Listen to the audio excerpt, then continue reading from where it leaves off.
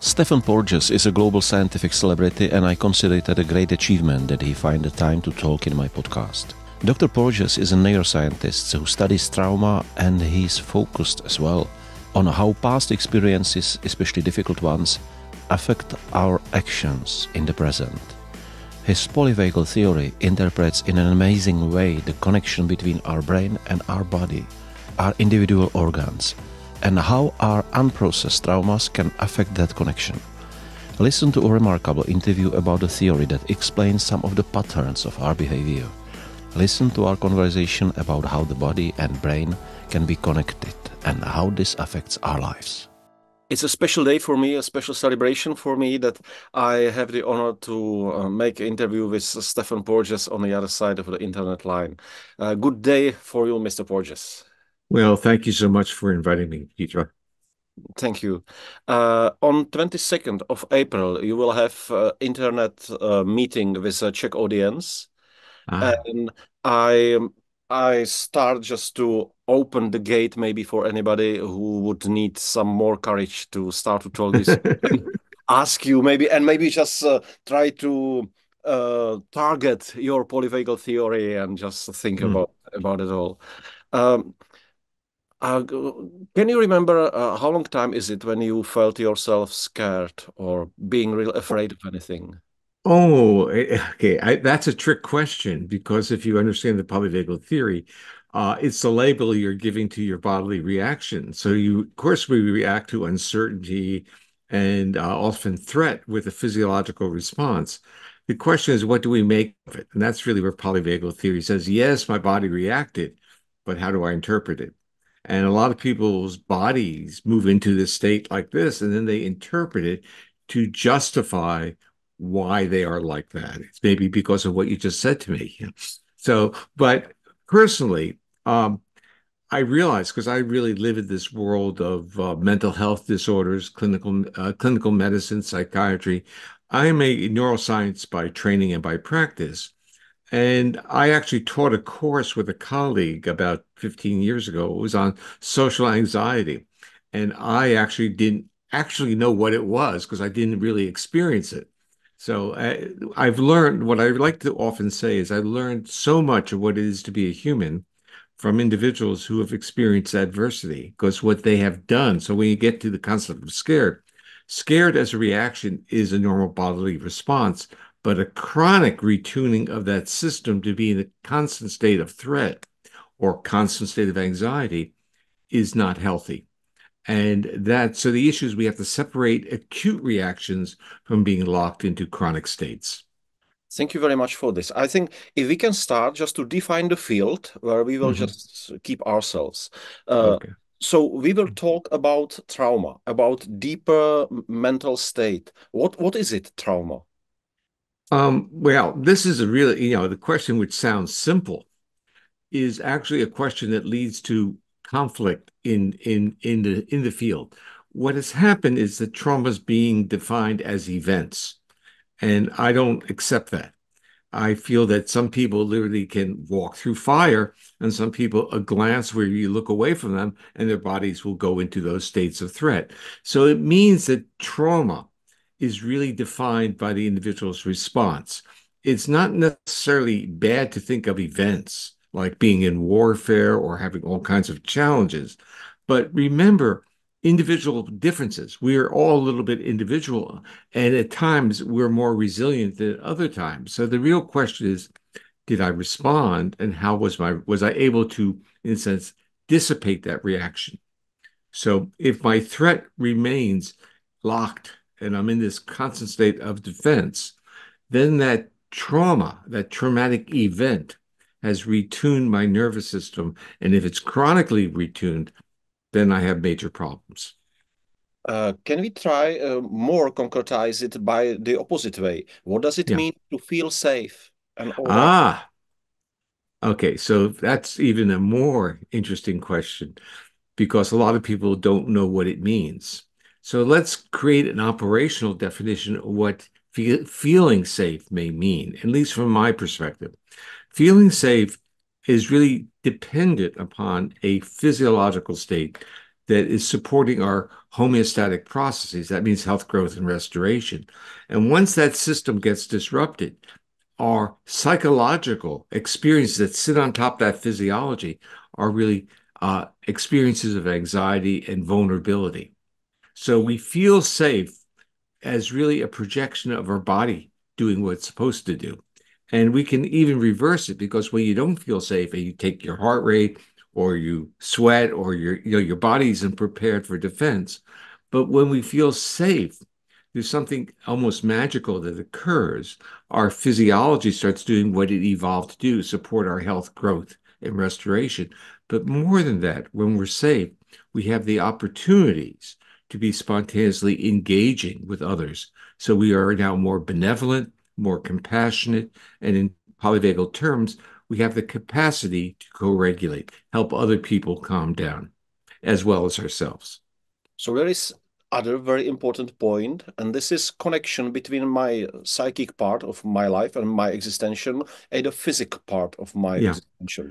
And the point where these two sides are yeah, just touching or in dialogue, it's one kind of response of in which state I am. Is it right? yeah, yeah. Well, what you're describing is really a brain-body co-regulation.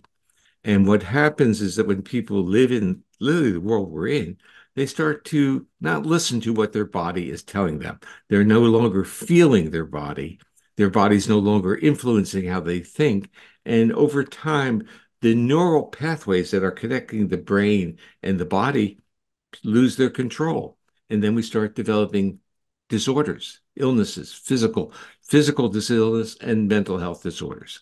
So what I'm really saying is, actually, I'm giving different words to what you said, that there is a co-regulation between the brain and the body, and they're talking to each other. And when we're under threat, they stop talking.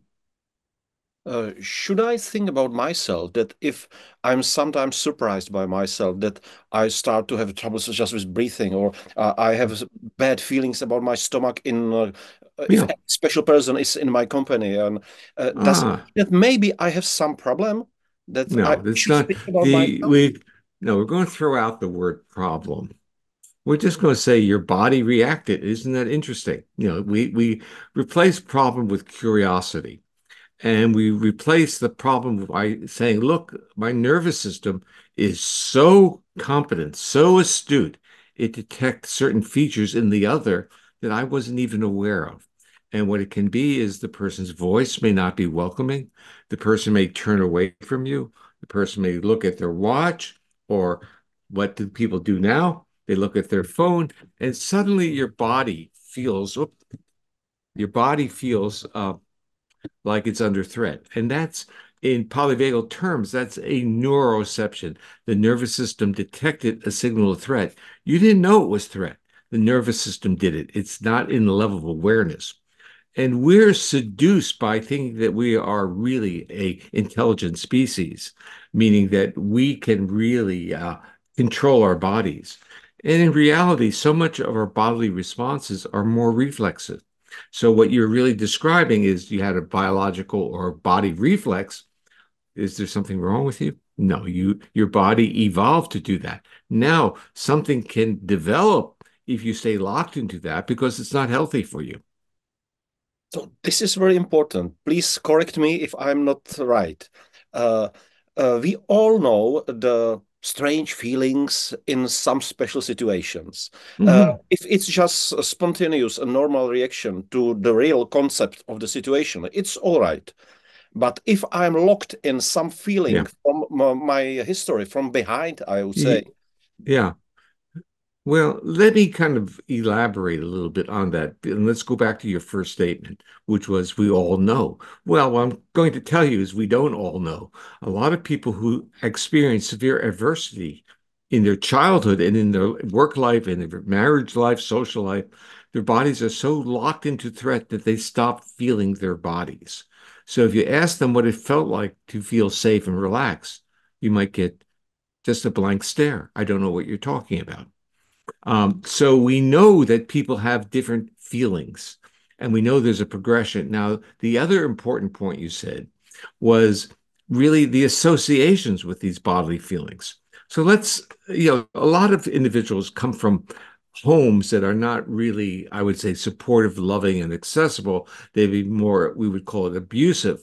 And we've also, as we mature, we know that there have been different cultural shifts because at one point it was culturally accepted that the family, especially the father, should be very strict and create the boundaries and use punishments to make sure behaviors were learned. And often what happens is that the nervous system associates like a male voice, a lower pitch of a voice with the being being be, be, being disciplined. So the feelings get associated. And so the part that we're dealing with is not the trigger of the threat, but that the trigger gives a physiological response of which we have no choice about. Mhm. But our feelings of that physiological response, which is called interoception, we are feeling what's going on in our body, that we interpret. And that we often associate with different settings. Like for many people, and this has always been a surprise to me, that many of my colleagues get very anxious in giving talks. And then I would say, well, why give talks then? Because for me, giving a talk is an opportunity for a social interaction, which is comforting, rewarding, and makes me feel good. All right. And as I read information about your scientific career, probably all your life you are trying to help the people who are just locked in these previous situations. Yeah. I think, and maybe I'm totally mistaken, that there is one group of people who can recognize that they are locked in their trauma. There's some situation that happened to them because they faced really severe situations, really bad situations. But there might be another group of people who can't remember that because they almost Uh, erase it.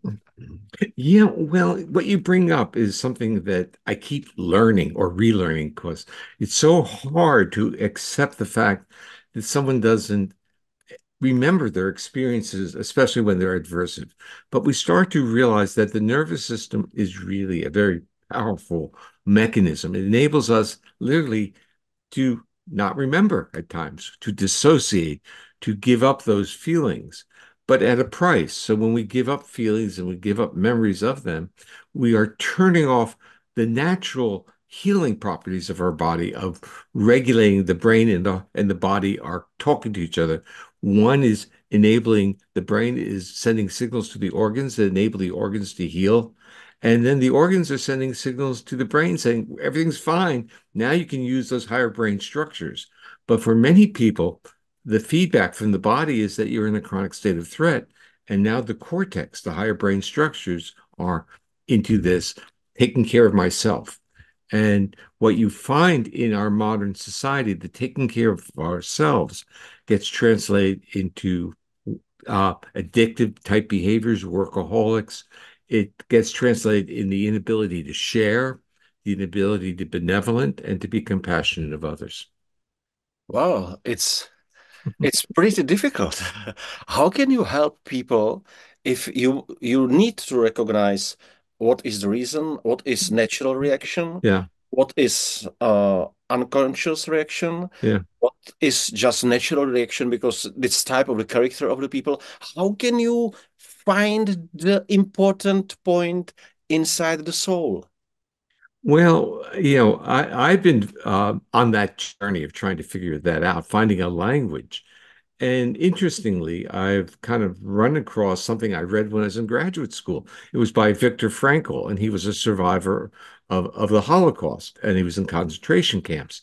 And he said literally that free will exists in the space between the stimulus and the response. And what I'm saying, yeah, the stimulus response, I feel it, but I have free will. I don't need to respond. So what we find in the people is they get locked into responding to those bodily feelings without reflecting on it and understanding why they are kind of create a behavior which had been associated with being under threat when they should just really just literally listen to themselves. All So right. I'm going to go on a little bit on this because I think it is the biggest problem is to create that space because we as a species want to react. So when we get triggered, we want to react. We feel it's our mandate. It's our oath to survive. And it is in a way to survive. But often the signals which are reflexive are not real threats to our own safety. It's kind of like we have triggered it, but it's not the stimulus is in itself is no longer a potent stimulus that can hurt us. All it's doing is signaling that at some point in our past it had hurt us. And this is so what I like to often say is all therapies dealing with trauma are all therapies of re-embodiment, in a sense, getting back inside our body, getting better brain body communication, and basically learning how to listen to our body before we respond. All right. So, if I understand it well, you are dealing with the processes that are very strong inside our souls and our bodies. Yeah. Yeah. So, we cannot change them by will. I cannot Right. believe. We cannot change them, but often, and this is really the paradox, we think we should be able to, and we get angry at ourselves and we blame ourselves because we are still reacting to it, rather than understanding that they are really very low in the brain. They're in our brainstem. They're nowhere near our conscious brain, but they influence our conscious brain. And we're misled. We think that intentionality, the conscious brain, controls our behavior. And in the world that you're in, which is the world I'm in, how often are people destabilized without I say, really intellectual rationale for why they are reactive, but they try to create one. Well, I think that honestly, if we are able to be honest to ourselves, uh, I'm led by my brain and my rationality really seldom. But back to the real topic we are talking about. If it is so deep, Yeah. I I doubt that it's possible to help me if I would be your client by talking, by classical way of Oh, therapy. well, let's start off by saying I'm not a therapist. Okay, this Well, this this if is this is yeah, this I'm has sorry. given me tremendous privilege because I don't have clients, but I can understand what clients are experiencing. Mhm, So mhm. I deconstruct what's going on. And the answer is talk therapy isn't going to work unless the nervous system is safe enough to be accessible to that type of interaction. So it really has let's say, a foundation of bodies feeling safe with each other. And what you would probably call it is that if you're in a trusting relationship, certain things can happen. You can, so, and you can start expressing yourself in a different way.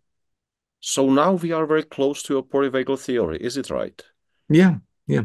So what we've really, if you want the principles, the body's physiological state is a major determinant of how we react. And so when you're saying if your body is more in a state of threat, you're going to be very biased to be reactive and irritable. If your body's calm, or what I say, if you feel safe inside yourself, well, there's flexibility, there's compassion, and things are better. So the in between the context, the stimulus, and our behavioral, our psychological, and verbal responses is our physiological state. And the theory says, well, why not focus on that physiological state as a portal of intervention? What if we calm people's bodies down before we challenge them with any form of interaction? So that's point number one. Point number two was this concept of neuroception. We react to stimuli often reflexively. Our nervous system detects signals of threat. But unlike other more primitive vertebrae, social mammals, especially humans and dogs and cats and horses, they detect signals of safety. And what are signals of safety? Signals of safety are the intonation of a mother's voice when the mother tells the baby, sweetheart, calm down, or sings a little lullaby. The baby gets like this. Well, so do our cats and our dogs when we talk to them in that melodic voice. So the intonation of her voice is more important to our nervous system in making us accessible than the actual words that people are using. So the way we speak works. Now, why is that true? Well, because the nerves that regulate the larynx and pharynx that give us intonation are integrated with the nerve that regulates a lot of our visceral organs, basically the vagus. So our voice is really broadcasting our physiological state. So the evolutionary journey of sociality in mammals was that they were broadcasting whether they were safe enough to come close to in their voice. Mhm. Now, as a podcast host, a director of movies, interactor with people, you know intuitively with whom you can have a good interview with based on the intonation of their voice, how welcoming, how accessible they are. So you know on your own physiological level what I'm talking about. All right. And please, can you tell me more about use of the polyvagal theory then in a concrete therapy and in a Well, contact with the clients, with the people who are trying to solve their personal problems? okay, so if you were to ask, let's reframe the question and ask, can a therapist be polyvagal informed and will help Right. the therapist uh, with the outcomes of their patients be better?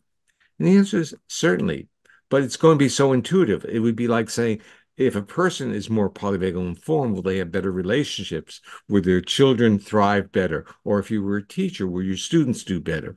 Or if you were a physician and you were polyvagal informed, would your clients be less frightened and more compliant with the treatments? The answer is always going to be yes, because the basis is the ability to trust the other person.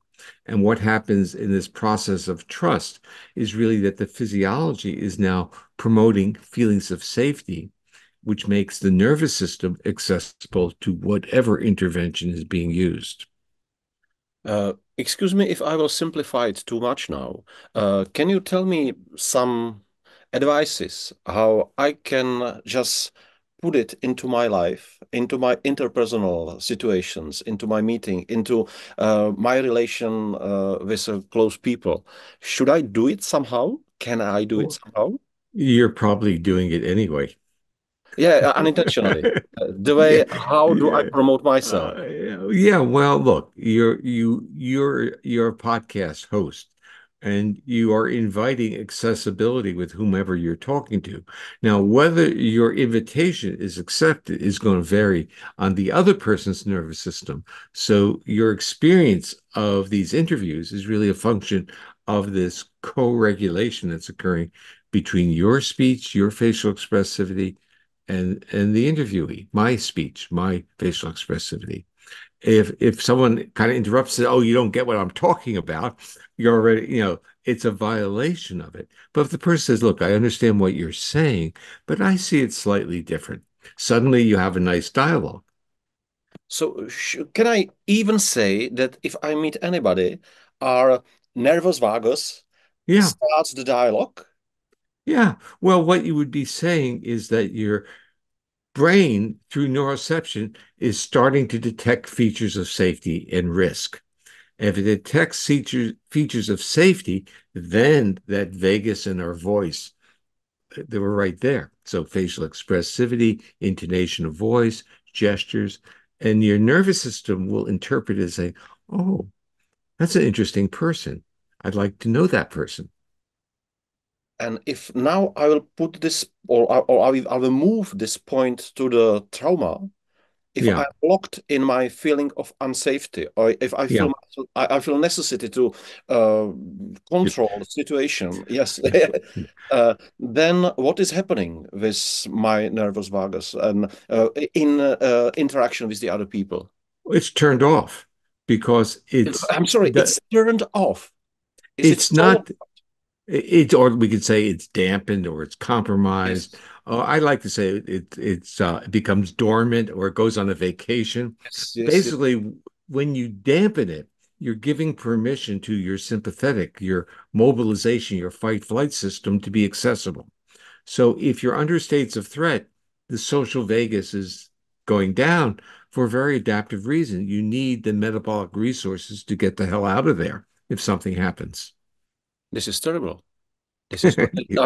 I'm serious. If we are talking about how important it is in Yeah. interpersonal relation, Yeah, but and if but it's you know in that anybody's. it's in itself it's not terrible. What's terrible is how we respond to it. We Uh, blame the person for being defensive with the belief that they don't have to be, that it's intentional behavior. And they are literally screaming at us, and they often will be screaming that their bodies are under a state of threat. And we're saying, get a hold of yourself, act like an adult, or something like that. So yes. we are even change our tone to give up its prosody, and we're not supporting their need for safety because we evaluated what they're doing and we're shaming them. We're doing something even worse. And that is horrible. So the issue is, how do you calm a body that's in a state of threat? And I would basically tell everyone to look at a mother and her infant. A good mother, a mother who calms her infant, not a mother who, when a baby is crying, shakes the baby or yells at the baby, Yeah. but a mother who literally empathically allows her body and her voice to serve as support for the infant.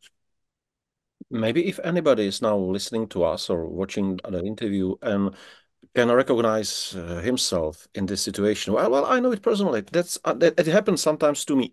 Can I do something to meet again with myself? Yeah, we have to start with awareness. You see, the issue is everything starts with our own awareness. And let's go back to the Viktor Frankl point, and that is a space between the stimulus and the response. That is our physiological state, and we have to be aware of it. So it's not that I reacted, but am I aware of that reaction? Am I aware of that physiological shift? And then I get in a sense, a wow, or what happened to me? Why did this happen? Why did my body go there?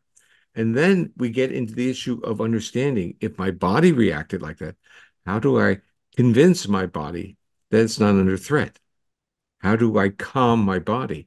Do I need to leave the room? Do I need to go for a walk? For many people, they just say, leave me alone. I'll go into a room. I'll do some breathing, slow exhalations. So remember, we talk a lot about, quote, hacking the vagus, calming ourselves down, but we can be more sophisticated. When we exhale slowly, then that social vagus comes back on board. When we inhale, we block it. So when people get frightened, they basically inhale over longer periods of time than they exhale. They hyperventilate. And this is to keep them mobilized. And now we know that if we exhale slowly, the vagus finds its way back and calms us down. And actually, if we extend the duration of the phrases that we use when we speak, what are we doing? We're exhaling slowly. And I actually will tell you a little story. And this is, I was giving a talk at a large meeting, there'd be 1,000 people there. The night before, the person who was going to introduce me came up to me and she said, Steve, I'm extraordinary. Actually, she says, I'm scared to death about introducing you. I said, don't worry about it. I'll fix it. Now, we all say things at parties. So the next morning at 10 minutes to 9, 9 o'clock was when I was to talk. She walks up to me and she says, Steve, fix it. So I realized, okay, so I was realized how she was breathing. She was making big inhalations, short exhalations, and basically using for each breath maybe one or two words. So she was literally what we would call huffing and puffing, Hmm. getting herself mobilized. So I said to her, I said, increase the duration of your phrases. Try to add more words before you take a breath. Now, for the first couple of tries, it was hard, and then it started to just expand. Her face changed, her posture shifted, and she went up and gave a beautiful introduction. And then she decided, because she was a clinician, this is how she was going to treat speaking anxieties. So she's using this in her treatment model. But it was a very simple model. And this is, I think, what you're asking is, she wasn't exactly aware of what was happening to her, but I was. I could see in her body and in her breath what she was doing. Her body, she was this fearful. And under fear, her body was producing or supporting fight flight behaviors, not very useful in giving an introduction in front of a lot of people. So just by getting her voice to extend the phrases to calm it down, suddenly she became in her body more aware of where she was. And more in control. So it was really a beautiful example that I would say I didn't think a lot about the intervention, but I was fortunately to have a good insight at that moment. Dr. Porges, thank you very much for touching the polyvagal theory and your work because it's so complex. For me, it changed the perspective of how think about the people who are sometimes arguing, fighting, or suddenly changing their moods and Yeah, just psychic position. It changed my perspective how to think about myself, about yeah, my situation, and it changed my perspective about the importance of breath and intonation of my voice and the sound of my voice and yeah, all the interaction of the people yeah, anywhere, really yeah. anywhere. Where should I invite people who wants to know more? To your website, Yeah, polyvagal. well, the Polyvagal Institute website, which is polyvagalinstitute.org, is Polyvagal Institute one word, and that's the best place to get information. And I will invite everybody to 22nd of April and then to the conference where your speech and your interaction with people will be presented. It's very Oh, important. also, I've been invited to talk in Prague in 2025. So, and I'm planning on attending, so that would be very nice. Great. So I'm looking forward to the meetings that will happen and that you will, I believe, enjoy in my beautiful country.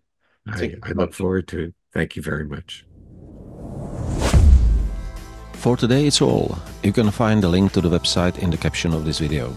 Have a wonderful time. I wish you total mental and physical well-being and harmony. And I look forward to the next time. Your petrhorky.